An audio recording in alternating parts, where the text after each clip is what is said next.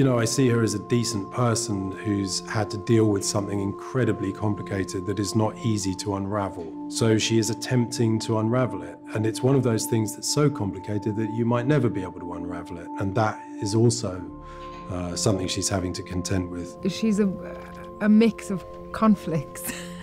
And at this moment in her life, she's looking to live, and to live with permission in whatever chapter she chooses to move forward in. But the reality of actually that being possible is, as we all probably know in our own lives, is it's harder, and you have to go on a journey with that. But she has a huge strength, and she's a fighter. But when you threaten me into not divorcing you, that is exactly why we have to get divorced.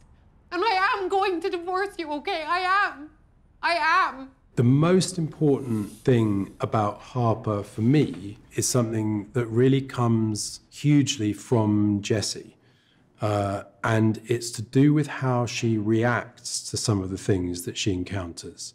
And I just thought that Jessie's choices were really interesting. Almost the best example of a collaborator making the thing better. Shall I show you around? Yeah.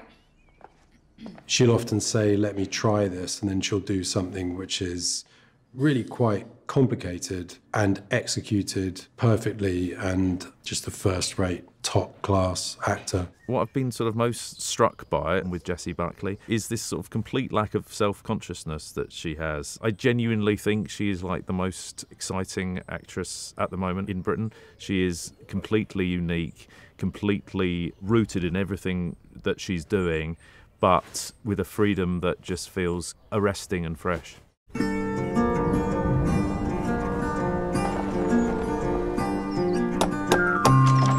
Hello. Hi. Mrs. Marlowe, yes? Harper, yes. Do, come in.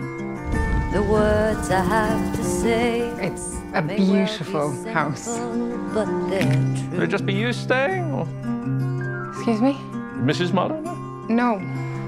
Until you give your love, there's nothing more that we can do. Apple from the garden? Yeah, it was delicious. No. Mustn't do that. Forbidden fruit. Oh, God, sorry, I'm joking. Oh.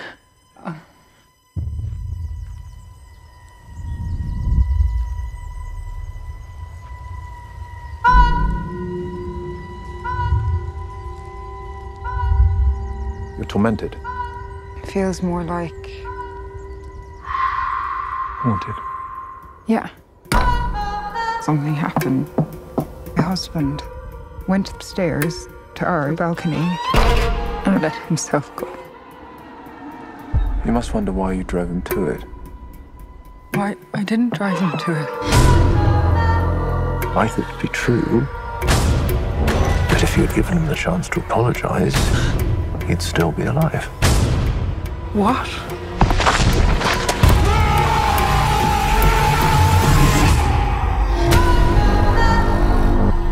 A man followed me out of the woods. He was stalking me. What makes you say that? I saw him twice. Twice. I don't know if he saw you once.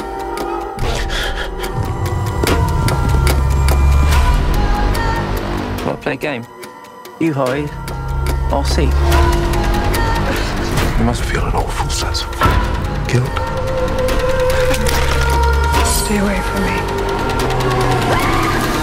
Why are you doing that? What are you?